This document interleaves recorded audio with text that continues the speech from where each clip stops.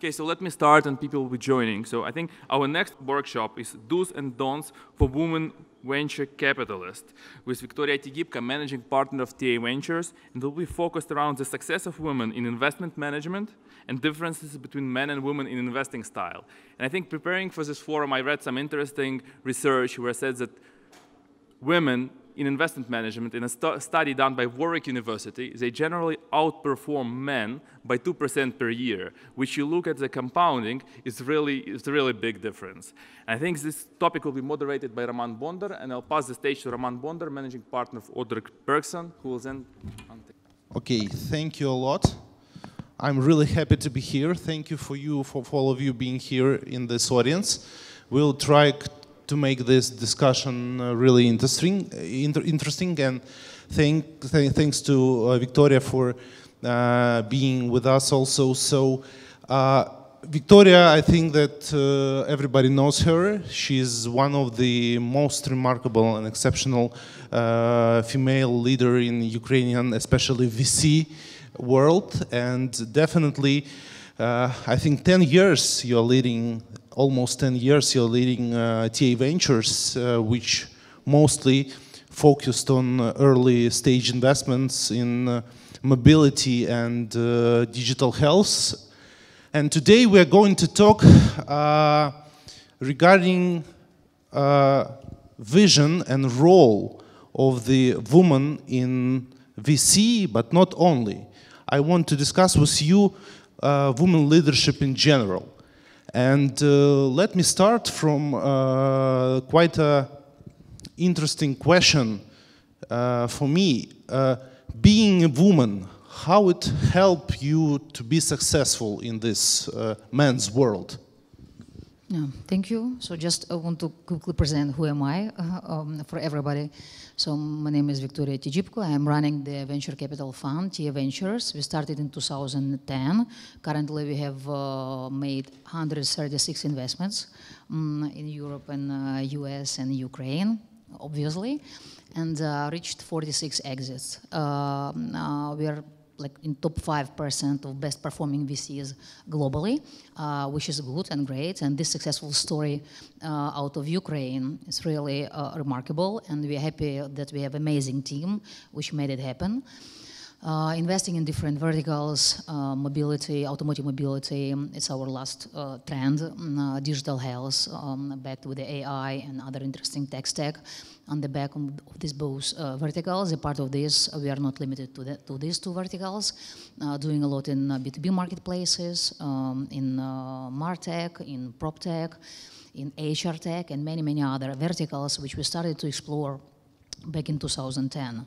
So speaking about women in leadership and how did it help me to be where... Or not. Yeah. Let's find out. Yes, I would put it differently. So I'm lucky to not to be injured by these problems, yeah, which we are discussing currently, or this women in business, women in leadership, inclusivity, gender inclusivity, etc.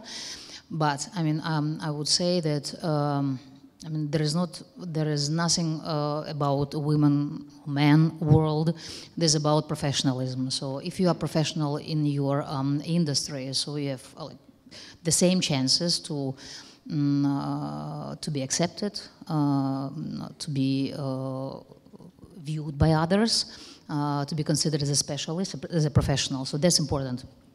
On another side, there are, of course, traditional industries where it's a man's world, and venture capital is not an exclusion. In venture capital, currently, we have only 8% of women, which is a dangerous figure, but the situation is changing. The idea is to have like 50% women in venture capital, and it would help definitely to support more female founders. And another issue is that there are not many female founders so far. Statistically, it's 15% female founders. Of course, they are getting less financing because it's only 15%. So the more female founders, the more money will come into female startups. But sad news are that, unfortunately, again, according to the statistics, the female founders currently getting 50 to 8% less valuation for their companies, for their startups, comparing to the male-led startups, which is a damaging statistics, and nobody likes it, of course. So, but this is the way we should change that ourselves. I'm speaking about women, and there is still a lot to be done. But there are a lot of supporting stats that a lot of things are going already. A lot of things changed. So, for example, if we take like 10 step back 10 years ago, in American colleges there were only 10% of females. Now, 2017 stats, 50%.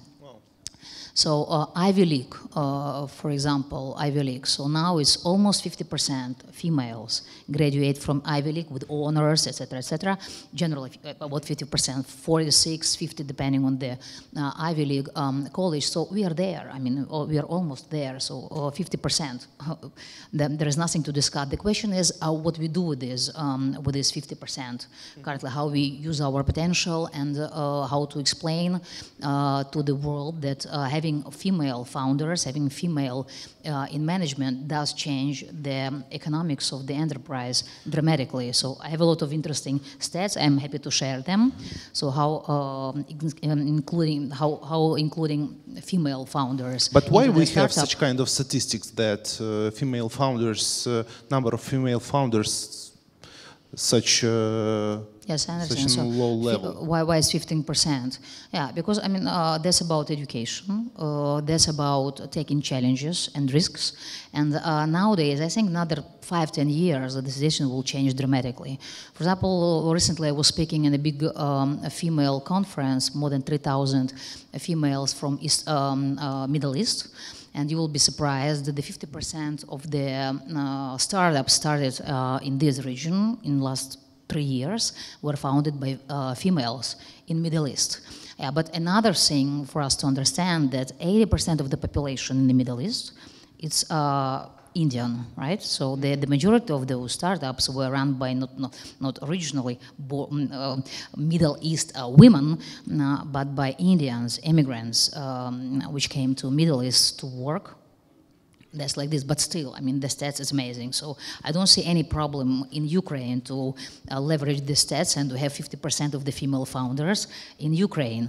So why is that? So because all of us, I mean, mothers and fathers, should actually start with educating their startups, I mean, their kids, because our best startups are kids from the very beginning, and start investing into, first of all, in their daughters from the early age, because this change in the mentalities, it happens from 6 years old. So there are a lot of interesting surveys and research on that. So before 6 years, they position girls and boys position themselves equal, but something happens from six and onwards. So they started to be more shy, etc., etc. So that's where the problem is. So we have to change this. We have to treat them equally. So they have to play equal games. It's not that dolls are for girls and cars and the computers are for boys. So that's the major problem, etc. So so we have to be more attentive how we develop our kids, and the new generation will. But have you noticed any kind of difference in efficiency between CEO? Male and female CEOs or founders of startups? Because there are a number of research that women have a different way of thinking, different way of emotional reactions, different way of even decision making. Decision making more slow. Women need more time to make decision, but definitely this decision balance, is it enough? If you can share this research, I would like to see it, because I have totally different research. So if you come back to the best, very popular research since 2003, I can share it. So there were a lot of interesting comparisons on the investment tactics, strategies, investment knowledge, I would say, women and men. And the result was that the investment capabilities, strategies, knowledge of both are equal. So rather no difference. I would say that, to my mind, of course, I mean, the women are better, yeah, because they have the sixth sense, and it does help me a lot, especially in the risk venture capital investment, etc., and having, I mean, there are bunch of different research on this. So just some examples. In 25 Fortune 500, if you take the top 25% of Fortune 500 companies in tech, the women, if they have 2-3 women in management, in top management, the companies perform much better comparing to the male-led companies. So speaking with the figures, is 34% difference in terms of revenues. There are another interesting research also on companies in Forbes 100, in tech companies, etc. So by revenues, capital investment, return on equity, 34, 42, and 66% higher when you have female in the top management. And the same with the startups. I mean, the same stats. For $1 invested. That's interesting. That is interesting. And that's about, I mean, you have to hire women because it's about better economics. So $1 invested in the tech startups, you take the top tech startups in our industry, $1 invested with one female founder, whereas at least one female founder, brings you 34%, 34 cents per dollar invested, 78 cents per dollar invested, comparing to 34 with the male-only led tech companies. So you mean gender balanced so you teams? get two times more economics when you have at least one female founder in the tech startups. So I mean, all these stats are open, so you can get all those.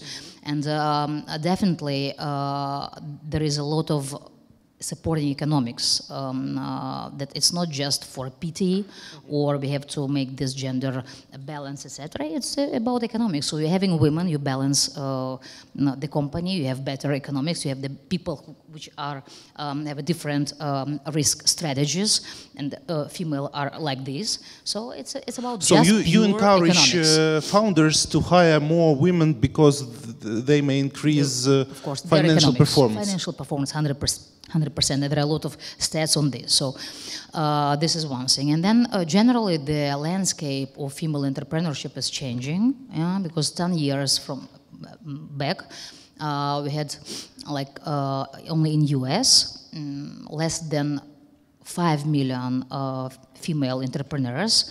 Now, 10 years from 10 years back, it's more than 10 million female entrepreneurs. So what they do, I mean, they learn entrepreneurship, they get online courses on business, on marketing, on how to do business, etc. And then that transfers into the increasing quality and quantity of their companies and ventures. So 2x more ventures comparing to 10 years But what back. about Ukraine?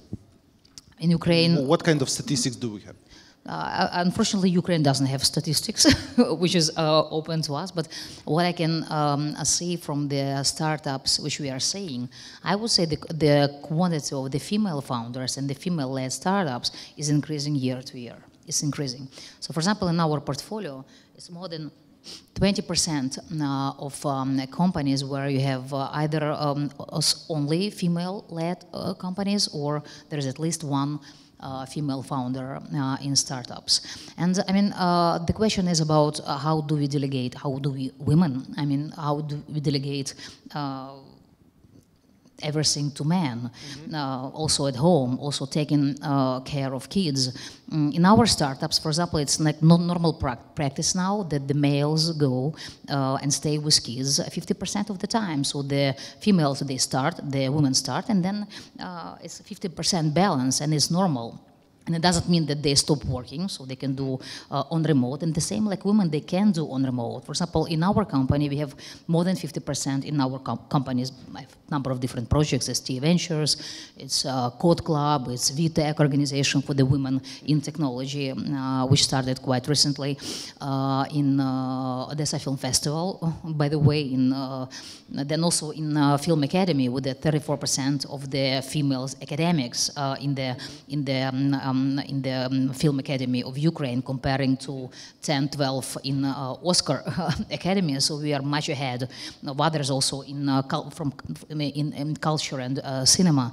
So females, they work from home, so there is no longer a problem. So when you deliver a baby, you have to stay home. There is not a problem. So half a year, up to 1 year, now that's fine with us. I mean, they do work, and there is no even resize. So they do everything what is needed on remote. So that's not a problem in majority of cases. There are, of course, some offline businesses where the women should be present, but for us, it's not a problem at all. You have launched the WTech initiative, as I understand. That's the club for the female C-level executive from tech companies. What is the purpose? Why you did this? Thank you for your question. So it's quite obvious. So this is VTech, Women in Tech community. It's not a club. It's a community where it's more than 700 female leaders, female in tech business, female which are working in the big tech companies, also in startups. And the idea is that the crowd wisdom should help solve a lot of questions and issues for us women. So it's not that difficult to address the question to the crowd with the 700 plus members and get the questions. So what we see now is really vibrant and working community. We meet every month, every first Thursday of the month. It's for 500 plus members every month, and there is a speakers. We present every month 2 projects from the female community, mostly startups.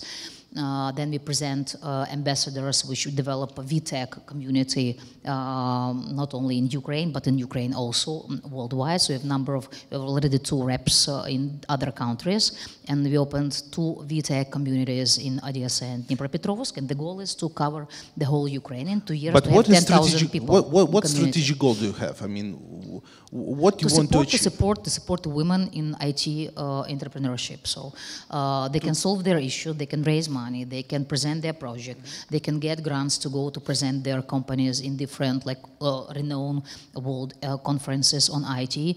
They can have enough money to present their businesses with a special booth. We can connect them with the potential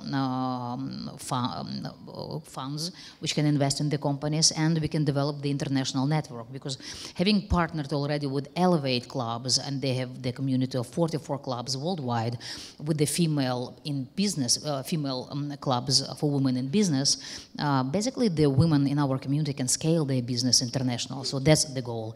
And again, so our goal is to grow the community to 10,000 in 2 years, and it's totally feasible. And if I may ask you to give advice to the women which are present right now in the audience, how to be successful in startups, what that would be? I mean, how you can encourage them with what kind of advices? So for those who are considering themselves in that kind of ventures, building the startup, of course, start with understanding, so what does that business mean? You can read whatever you find interesting. Check on our info center at taventures.com.ua. So at our website, there's an interesting info center with the books we advise, conferences we advise, online courses we advise, different interesting models which are not yet taken, which can be started from Ukraine, not only for Ukraine, but also for Ukraine only, and where these models can become European or even global leaders from Ukraine. So if you are planning to do something, the main ideas, which are known to everybody from our industry, that first of all you have to be professional in what you are doing. It's not about if you are dreaming to just to have a quick access to money. It's totally wrong, and doesn't make sense even to start that, because it's totally visible and transparent for all the venture capital community. So first, professional. Second, you have to know something which if consumers are ready to pay for this, something really helpful, really changing the landscape of entrepreneurship, something which helps us to get an access to the services cheaper, quicker, in more transparent way, and facilitating our life, business, or whatever. So important that there are customers which are ready to pay for your idea to be implemented. And if you have a team, at least a couple of people, desirable with the complementary skills, so not everybody is doing the same. There should be somebody who is leading the venture, somebody who is supervising the tech part, product building, somebody focused on marketing, depending on the vertical, of course. But there are a lot of interesting materials, so just start searching, reading them, visiting several conferences where startups present. There are like conferences like TechCrunch Disrupt. They're not only in San Francisco, also in New York and some other destinations where every day they change like 400 startups. So 3 days conference, you can see 1,200 startups. And if you are so smart to be able to talk to a number of them, so that's a good start. To understand how do they pitch, what they do. And maybe you will find your idea there. By the way, is it good to have a big corporate career for starting up your own business? What is your experience about that? It's different. So it can be helpful, it can be harmful. It depends. Actually, it depends. It depends on what? For example, if you meet somebody as a founder with great idea, is it for plus if this person worked for 10 years in P&G or Mondelez or something? It's better if somebody has a deep experience or expertise in certain industry. We have seen a number of interesting spin-offs from the big corporates, especially in the sector of automotive mobility, because the majority of the corporates, unfortunately, they are clumsy. It's not that easy to start up your venture there. Not everybody, not all of them. There are some which are more focused on growing the talents from the inner side of their organizations, but the majority are still really clumsy, and it's not easy to spin off and to start up your business. Those talents, they go out from the corporates, from the corporate world, they start their business and they're super successful. So because you have the deep knowledge of something, so you know how to change something inside your corporation. But unfortunately, the rules and the standards of the corporation do not allow you to do that. So then you go and raise money from angels, from venture capital, and start doing. So we have a number of examples from the startups which were started from the big corporates. But for example, if I want to be a successful venture capitalist, please tell me what kind of skills and qualities should I have, for example, or should I build long term?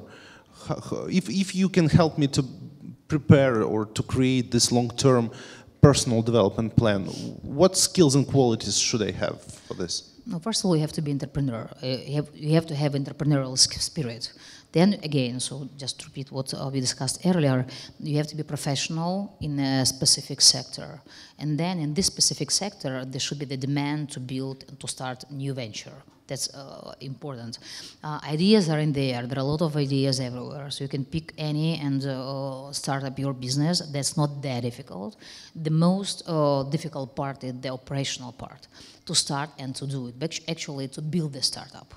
Because what we see playing in the different continents, investing in the same verticals in the different continents, in Europe, in US, in Latin America, in Asia, we see that they're the same models everywhere. The majority of the same models can be implemented successfully in the different continents. So whatever is empty in our region, also in Ukraine only, there are a number of models which can be successful, multi-million in revenues, 10, 20, up to 100 million in revenue models in Ukraine, but also can be European or regional leaders, or even to scale internationally. We have also from Ukraine a couple of examples, but they are of course more techy companies.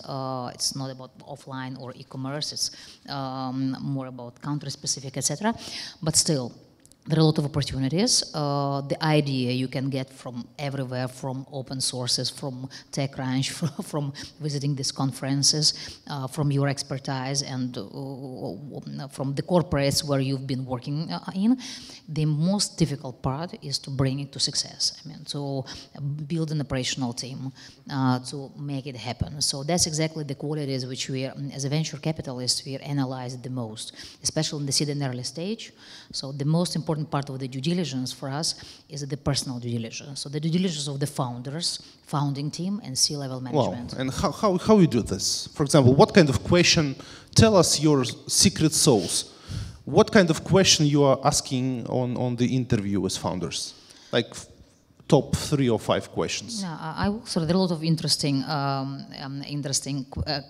questionnaires on that, how to do the personal due diligence in internet. So whatever you can pick and check. So, but just explaining on my historicals. So first couple of years, we used to invest in the companies where I have not met with the founders personally.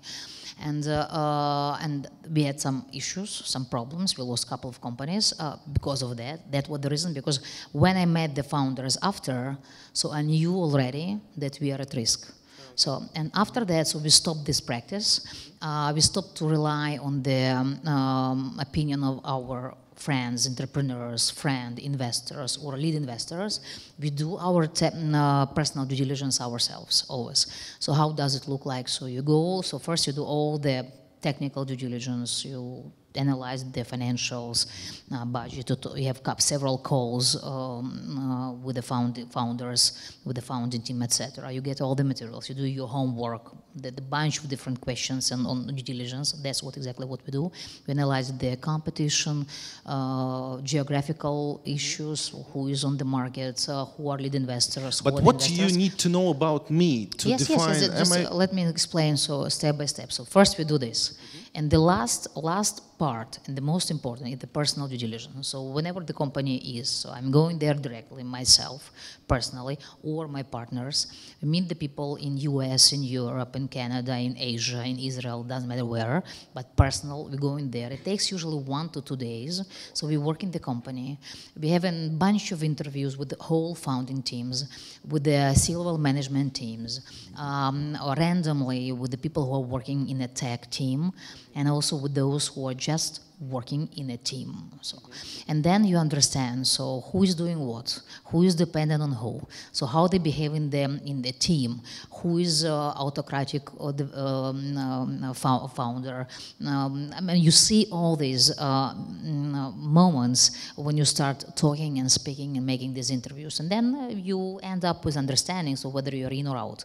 So at this final stage, the most important stage of personal due diligence, so actually about 1/3 of the companies get out from our list. That's so 1/3. So before, so we said yes to this company before the last stage, and at the last stage we lose 1/3 of the companies we consider to invest. So you can understand how important it is to do the personal due diligence, because it's again especially in the seed stage and later on. So it's all about the people. So the but people what kind of dark side of my personality should I demonstrate in order to block your willingness to invest in my business? We will dig to your dark side. Don't worry. So that's how we do it. So that's why we are specialists on this. And the majority of the seed and early stage funds and investors do specialize on psychology as well. So because we have to understand all these moments of team building, so how the team works together, founders, etc. But there are some simple rules. So for example, example, we don't go when it's husband and wife. We don't go when Wow, it's... so no family business at all? No family businesses for us, But no, why? no. It's Because the stats is like that. I mean, the majority of cases in the state, the woman and wife doesn't work. Then brothers and sisters doesn't work. Brothers, sisters and sisters. The best way for us is friends with the 5+ years of experience, of friendship, which know each other since school, university, etc., or have been working together. So that's the best. Because of trust.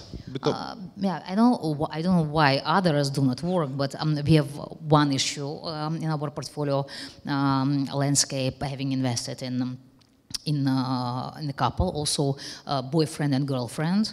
We have another successful example, but these are really people on the high end of understanding how the business logic should work. So they separated, but we do still have a good working business, and that's you have to understand. So at the very beginning, so before you do investments in the company, and there are a lot of interesting tricks on how you understand who is doing what. If somebody is looking for the job, pitching venture capital, that we are together, and it's like 10 years prison, we are happy to take this with prison. Then you get all your network of HRs, international HR teams, and you check whether somebody from the company have ever pitched to HR company that they are open, they are ready to change the job, etc. And you start to dig deeper. So what's going on, especially in making due diligence on the C-level management and the founding team. That's important. Is it necessary for the, I mean, if somebody wants to get investment from TA Ventures to have a previous experience in startups, maybe have some failures, or you prefer to invest in somebody with fresh experience without any kind of previous experience in startup business? What is your preference? It's not about my preference. So again, the stats for venture capital investments are there. So we understand that for us, for example, it's better to have a failure in a startup than a zero startup. So just to compare to, because the people with the failures, there are lessons learned. And we have a couple of investments like that in our portfolio. Also, we lost the company and then invested again 2 times in the entrepreneurs which lost the business. And from our portfolio, we have these examples as well. It's better for us, but we are not limited to this. So it all depends of the people. Of course, there are fresh startuppers which pitch to us and they get financing. There are those who did already the successful venture. They're the best choice. So if somebody has built something to date, and the second venture is much better than zero, right? But again, so it just practices, but you should not be limited to, because there are a lot of smart entrepreneurs, first-time entrepreneurs, and we are happy to support them. You mentioned that for good founder, it's quite important to have first entrepreneurial mindset. Second, you mentioned professionalism, but is it necessary to be leader? I mean, or you can be just like a botanic mindset and just that would be enough. It's 100% important. Do you believe in introvert leaders? No. No, I mean all our founders like crazy leaders. I mean, great. I mean, really leading the businesses and being able to support, to die for their businesses. I mean, really a bit crazy, passionate people. So that's again, this is the part of our due diligence which we are doing. So we don't see these crazy eyes that there is no chance for us, no chance. You have to really truly believe in what you are doing and what you are pitching and what you are building, because this is not that easy to build a startup. So startup founders should understand that it's 10 years minimum, and they should not wait for lucky opportunity to exit in 1 year to raise money and exit. Then great things happens, right? But in the majority of the cases, it's a long way. It's a long way, and everybody who is considering themselves in the startup business should dedicate 10 years of their life building, working, and no sleep, and really is 24/7, 365. So that's important to understand. It's not an easy job. And based on that, what is the best age to start your own business? Based on the statistics, definitely, you mentioned it a lot. I mean, usually the younger people, less risk averse, so they can really jump into the crazy work, hard working, etc., etc. What do you mean young? Because Young, 20s, after university. So I would say okay. the majority of the challengers and those who start their startups after universities. But in our portfolio, there are a bunch of successful startups started by the founders after 40. So different stats on this after 40. We have also a couple of startups, to be precise, too, started by the founders at 50 plus. One is 58 years old, and it's super successful, super successful. So it's no matter when you start, but you have to be ready to work hard, because to build the startup, to lead the startup, it's a really super hard job. And let's imagine that I have a brilliant idea. I even have some kind of several good friends from school and Kindergarten. yes, from kindergarten and MVP. So how should I present my product to you? I mean, what would be important? I mean, to find out in my product for you to invest in me and my team. You have to have, first of all, the model which is interesting for the startup. You have to be the scalable geographies, with geography which might be interesting for this model to be implemented. You have to have the great team, again, professional team, which can prove us that you are professionals in what you are building. Mm-hmm.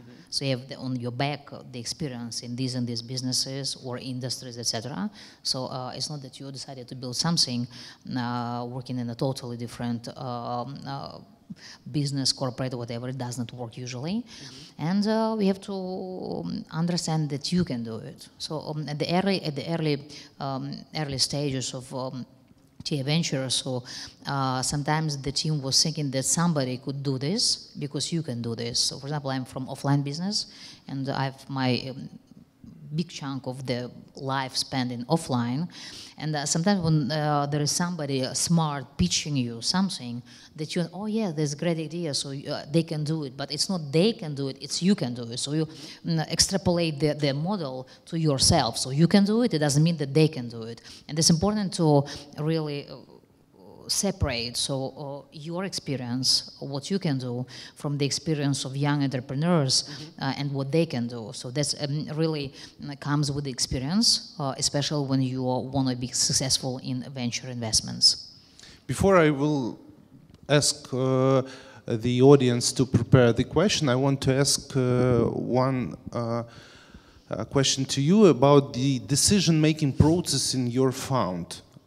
How it looks like. I mean, what stages do you have? How many experts and person involved in each stage? I mean, what's the time frame of your usual decision about investment? It all depends, because in the early stage sometimes you have enough time, like a couple of months. Sometimes you have to decide within 1 week. There are also some hard deals where we have to take a decision within days. So it all depends on the opportunity. But usually there's an investment committee in the fund, and we have like 4 partners now. And we vote 100%. So everybody should support the venture. There are a lot of interesting startups, and I don't need to so for me it's important to have 100% everybody supporting the venture. So that's how did it work before, and hopefully it will work like that in the future. It's important for us. So everybody is supporting this investment. So in terms of timing, I told you, and we have 15% or 15 people in our team. 10 people on investment team, analysts which are working not only in Ukraine but also in Europe and US. And same with partners. We have partner in Europe, in Germany, and in US, and it helps us to diversify and to be present in those geographies where we're investing. So it's most like 70% Europe and 30% US. That's our split off. And our partners support us to cover those geographies, partners and analysts. So a part of this, we've built since 2010 the huge network of co-investors. It's more than 600 co-investors investors. It's angels, family offices, seed and early stage funds, private equity funds, and many other players of investment community globally. Just naming a few of them. So, for example, top 10 European funds are co-investors across my 136 companies invested. And out of top 10 US funds, 9, except Sequoia, maybe soon, they are co-investors across those ventures we invested. So we have a huge network. We can really help startups to raise money, and we know how to do it. And that's our super added value for the seed and early stage startups. So that's impressive. How it works. Is there any questions in the audience? Yes. We see one hand raised. Vladimir Bogatsky. Viktoriya, you spoke about the research that states that women-led organizations are performing better than men-led organizations. Does it say anything about mixed teams? Because my assumption would be mixed teams provide better mix of roles, it's easier to get complementary team. And if not, what's your view on that? No, thank you for the question. So it was exactly about mixed team. So mixed team, you should have 1, 2, or 3 women in the management, and together with the man, that's the best. I mean, to have the mixed team is the best you can imagine, because that's the balance. That's all about the balance. That works best. I mean, female founders work well, male founders work well, but when it's a mix, you can mitigate a lot of risks having the mixed teams. Thank you. Is there any questions? Yes, please.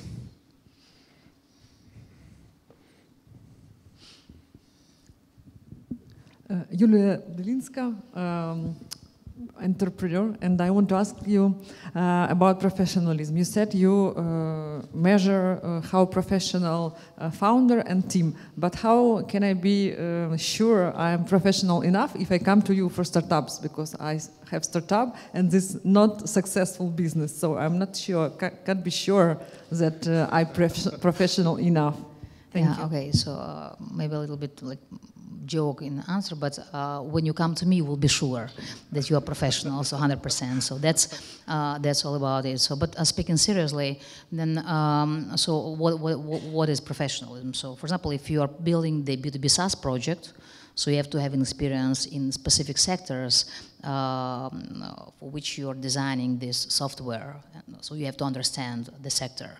Otherwise, I will not believe you. Okay, so you should work in this specific sector if you decide to do something. So, for example, if you are building the food tech startup, so for me, it would be much better to, if you will have experience in the food industry or in e-commerce or in logistics, etc. So whatever is connected with the food tech. Okay, so that's what I mean with the professionalism. It's not about your education, so what exact majors you have, which institutions you graduated. It's not about this. About your work experience should be connected directly with the business model you are building within your startup. Is there any more questions? Yes, please. Good evening, Viktoriya. I would like to ask you a question. You do a great job, but you're quite modest in publicity. So, if you could tell us what is your most successful projects, maybe a couple of them you are especially proud of, and what were the success factors that lead to that, please?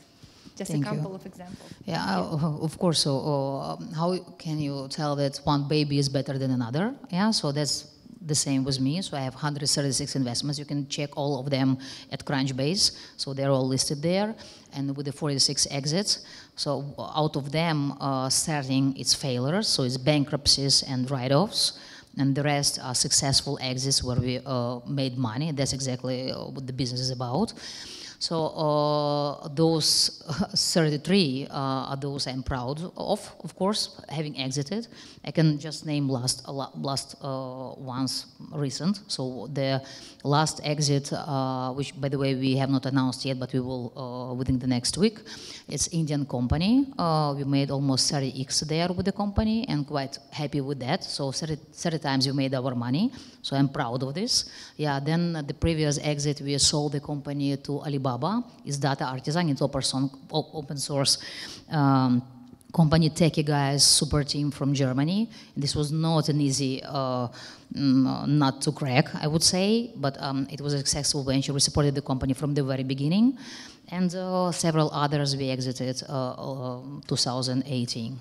So I'm proud of all our ventures, and we did a great job with the whole team, internationalizing the experience of the TA Ventures, being able to build the successful story from Ukraine, and saying that I would support others. I mean, doesn't matter where are you from. I mean, you can be from Kosovo, you can be from Ukraine, whenever. So if you're smart, if you wanna invest in yourself and be better than you are, and there are a lot of opportunities to learn now and to build successful cases in whatever industry you choose. Important is to have this desire to do something, be proactively doing that. And there are a lot of examples to read and to learn and to share. Join the VTech community. It will help the women to build a new wave of IT entrepreneurs with the women founders. So. But tell us a bit more. The question was also what the factors of success within these projects. Can you mention some of them? Again, I mean, they are the same. So really driven founders, the founders who do love what they are doing, professional founders, hard workers, professional in what they are doing. Of course, there is a bit of luck, right? Because sometimes you can meet the proper investors, which can help you to lead your venture and to the exit and raising the several rounds of financing. That's also, yes, is there. I mean, proper business model, which is on demand, and there are several interesting trends which are hype now, and it makes sense to consider them. They are coming and going, because in our business, so like 5-year trends, so the business is there, then in 5 years they start the same business models in the different continents, and then the window is closed. Then in another 5 years, then another business models are trendy, then another bunch of interesting startups appear on different continents, and then the window is closing. It's like with e-commerce, for example, so with the B2C marketplaces. So the window is almost closed. So in the majority of the continent, they have major players, like billion-dollar companies, $100 billion companies, so the window is closed. Now it's next big thing is automotive mobility, then a lot of things going on in digital health. Then another trend will be with the education at difference, already thinking of the total different approach for education. Then MarTech, it's almost closed, but there is still something, new models disrupting what Google is doing, what Facebook is doing. So we know that that's another window which will be closed in another couple of years. So it's like with the 3-5 year trends, and it makes sense to invest in startups now, because all those windows of digitalizing the economy will be closed in 10-15 years. So what I understood that you invest mostly in people, in leaders and their teams, not in ideas and products and models. Am I right? No, it's complex. It's model, geography, and people. Yeah. Okay. But if there were question about the success, can you please tell me about your the most dramatic failure and the lessons learned from this failure? No, we discussed it already. I would say that the most one of the biggest failure, right? It was the company which we invested in Germany, Auctionata, the company which was supposed to disrupt the auction business worldwide.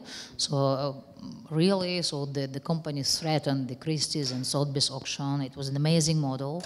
The mistakes were that the founder was purely from offline, with a really historical family story in auctions in Germany, and I personally did not meet them.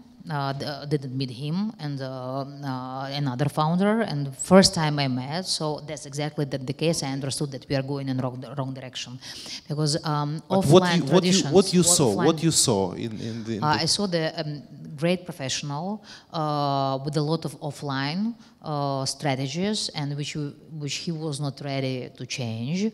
Autocratic mode of running the business. Bringing the people which he could control 100%, and that's exactly not the way the startup ecosystem works. Being intransparent, etc., and all that together, in spite of the fact that company was doing like almost 100 million in revenues in several years, the company was bankrupt. It's one of the major failures, and the problem is not only with this guy, but the problem with the whole pool of investors, which were blind, and from the very beginning they should have reacted, but they did not. We're focusing on raising, and doing something, and trying to hide the problems. And that's, again, another issue for startup ecosystem, but not only, for those who are building businesses and attracting the external financing. It's important to know who you marry, because this is like important like marriage. But the investors which are pulling your business or pulling the investors together, you have to really be careful who are you choosing, because lead investor pool is extremely important. So that's the major learnings learned from this business. But okay, now we're getting clever, getting wiser with every investment we do. That's great. Are there any kind of more questions? Yeah, please, 2 questions. Great. Hi everyone. Quick question, Viktoriya. Excuse me. How do you evaluate startups? I mean, it's might be too long. You can ask Dennis, which is sitting behind you. Yeah, it's a long, complex story to evaluate a startup. I will answer you like this. So for general due diligence, it takes 3 days, not 3 days, 3 multiply 24 hours. It might be more, just to finalize the due diligence. It's a work of the whole 10 people in our investment team. Okay, so it's quite a long process, and the details of the process you can again get online. It's everywhere. I mean, all the books, read anyone you like. One of the top-rated books on Amazon on the principles of investing in startups. So, but actually, so we have to have smart analysts. We have to have people who understand this business.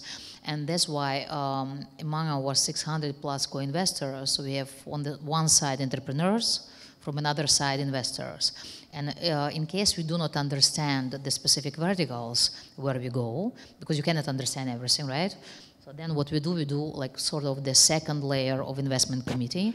From one side, we are addressing or sending the startup deck and information we gathered to investors, being specific to partners in specific funds, friends funds, who are specializing in this specific vertical, so they know this vertical really, really good. And on the other side, we are sending the company to entrepreneurs out of our network who are doing the business with this specific sector, and getting their answers, so yes or no, it forms like, so then we can prove yes or no from our team. So that's how we balance, how we add on expertise in those verticals where we have not really been an experts. Great, thank you. Thank you. And the last question, please.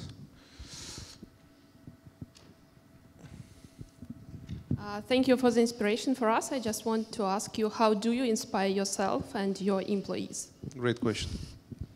Thank you. I mean, that's, again, all about people. So, of course, we have an amazing team in TA Ventures, in Code Club, in Odessa Film Festival, Code Academy, Film Academy, and VTech. So every company have their traditions. I will speak about the traditions of TA Ventures. For example, so we have team buildings, right? And every 3 months we know how many companies we lost, how many companies we exited, and we have tradition to go to the bar together. We choose it like nice bars. We choose every time somebody chooses the bar, and everybody need to drink white or black long drink. So white is for exit, black is like for failure, right? And this is the way we communicate, we talk, we discuss, and a little bit on a relaxed mode.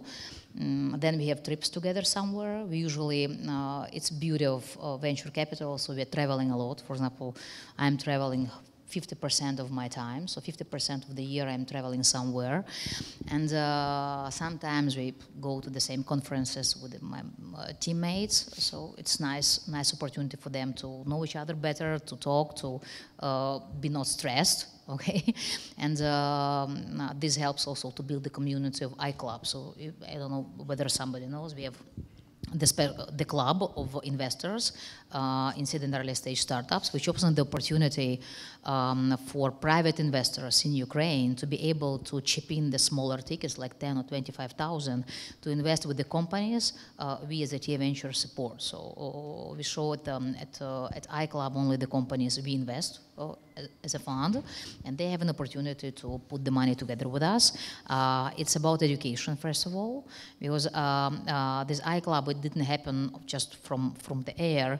I had a couple of sad stories in our network when the investors invested the startups which should not see the shadow of light, Ukrainian startups, just smart guys, smart girls talking nicely about bullshit. So, and then they invested, and when they say, okay, I invested this company, I said, okay, give me the name. And what in my heart was, and so the name was one of those names which, when you have to drink the black long drink, then I decided to make this club just to educate them first of all, and to give an opportunity to learn about innovations, startup ecosystem, how to be closer and to do less mistakes. Because in our business, there is a lot of science on the back end. So, for example, if you invest in 10 startups, 1 or 2 you can lose, and our stat is 10%, so out of 10 we lose 1. And every year you get smarter and smarter. So when you play this game, play it wisely, investing the same ticket in every startup you like, so like 25 or 50K or whatever, then you can get, like we are getting, like our IRR is 42% gross IRR, which is quite nice, with a net IRR, so on cash invested and lost, so 25%, which put us really in the 5 top best performing funds, seed and early stage funds by stats. So just play this game, and why not? And you learn, you mingle with the nice people. Again, it's a club about investments, so why not? Thank you. Thank you, Viktoriya. My friend has sent me a message a minute ago. I have to ask this question to you on confidentiality basis, without mentioning name. Do you have any kind of vacancies and how to send CV to your office or to you? It's easy, so you just send it to taventures.com.ua, so we have the special secret inbox, so just send it there. And but is there any vacancies for investment directors, investment managers, portfolio managers? It can be, because we are it's quite a good talent universe sitting here. So whoever is interested to become an analyst or for internship during the summer, or would like to apply for investment director position or whatever, welcome. So we are expanding all the time. So who knows? I mean, maybe we can match each other. Great, thank you. Thank you a lot for this interview. And thank all of you that being with us.